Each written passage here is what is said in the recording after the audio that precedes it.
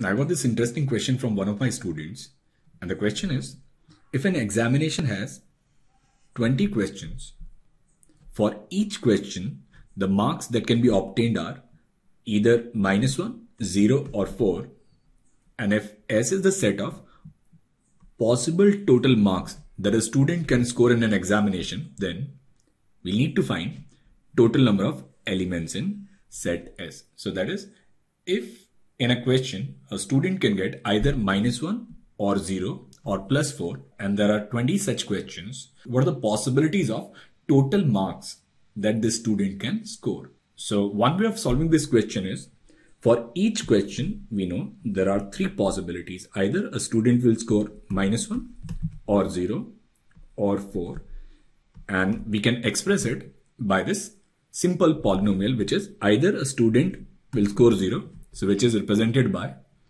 this term x to the power 0, or -1 or 4. So that is, for each question there are 3 possibilities, and which are 1 upon x plus x to the power 4. So total number of ways of scoring on this question will be 1 plus 1 upon x plus x to the power 4 to the power 20. Now in order to find all possible total marks that a student can score, we need to find number of distinct terms in this expansion. Number of distinct terms in the given expansion.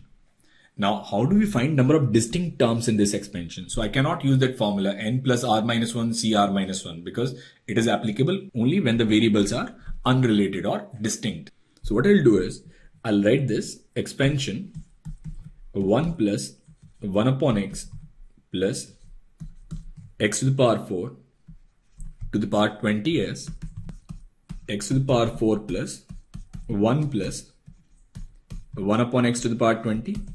And if I'll use binomial expansion, I can write r varies from 0 to 20, 20 cr x to the power 4, 20 minus r, and 1 plus 1 upon x to the power r. Now if I'll expand this series, I can write this series as 20c0 x to the power 80, 1 plus 1 upon x to the power 0, 20c1 x to the power 76, 1 plus 1 upon x, 20c2 x to the power 72, 1 plus 1 upon x whole square, 20c3 x to the power 68, 1 plus 1 upon x to the power 3, and then plus this summation where r varies from 4 to 20, x to the power 20 minus r into 1 plus 1 upon x to the power r. Now here I'm not interested in the expansion of this series. So what I'm interested in is number of distinct terms. So what I'll do is, I'll just count what are the powers of x that will be present in this expansion. So this expansion will have x to the power 80. Then here we'll have x to the power 76. And if I'll multiply it with 1 upon x, I'll get x to the power 75. Then from this one, now 1 plus 1 upon x, it will have 1 upon x and 1 upon x square. So here I'll get x to the power 72, x to the power 71, x to the power 70. Now with 68, I'll have 1 upon x, 1 upon x square, and 1 upon x cube. So here I'll get x to the power 68, x to the power 67, x to the power 66, x to the power 65.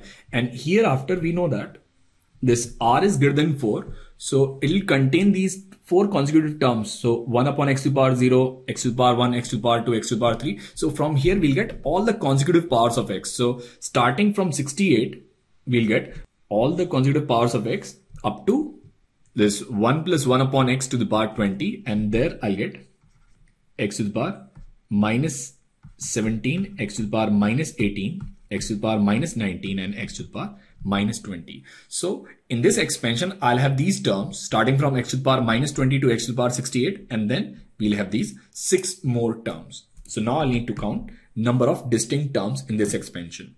So I know that from 80 to 20, it'll be total 80, and then plus we also have x to the power 0, and then plus 20. So that's